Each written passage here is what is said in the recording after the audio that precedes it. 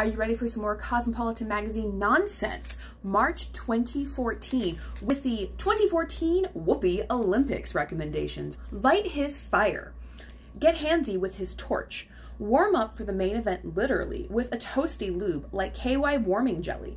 Rub it on his staff before Whoopie. It'll ignite a romp that'll impress even the most uptight old world judge. Or try Trojan's fire and ice condoms. The tingles are so mind-blowing, you'll cry happy tears like a first-time medal winner.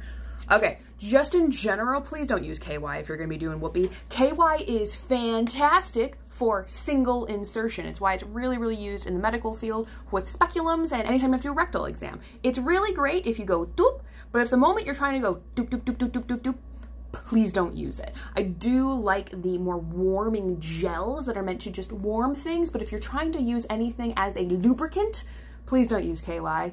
I'd rather you spit on it than use KY, okay?